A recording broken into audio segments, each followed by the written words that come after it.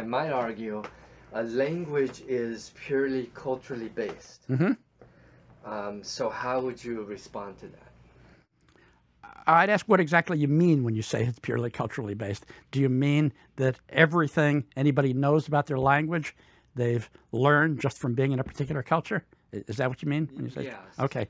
So then I would say, yes. So let's give an example that seems to work. So how does anybody learn that John left is a sentence of English? Well, they're surrounded by English speakers. They hear things like John left, and they say, oh, John left is a sentence.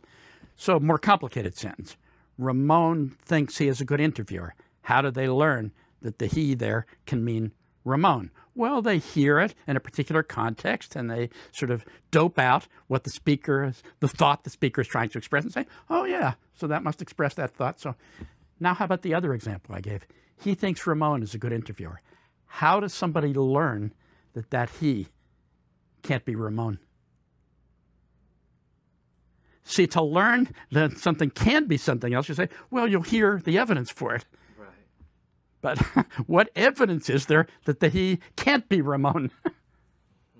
And the Chomskyan linguistics writings, Chomskyan linguistics writings, are filled with phenomena like that. Things that clearly, by any test you can think of, every speaker knows, but that just as clearly they couldn't have learned. They just had no evidence for them. Chomsky calls that an argument from the poverty of the stimulus.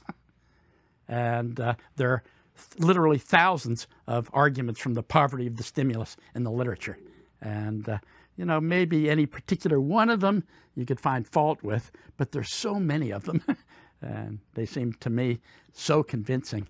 See, prior to Chomsky, the standard view was the behaviorist view. Everything you know, you've learned. Chomsky pretty much demolished that point of view. He came up with overwhelming arguments against it, of the sort I just mentioned. And but behaviorism is still around. It's I don't know, it's like a vampire. You can't kill behaviorism. Chomsky has an interesting theory about why behaviorism can't be killed. It's because behaviorism is innate.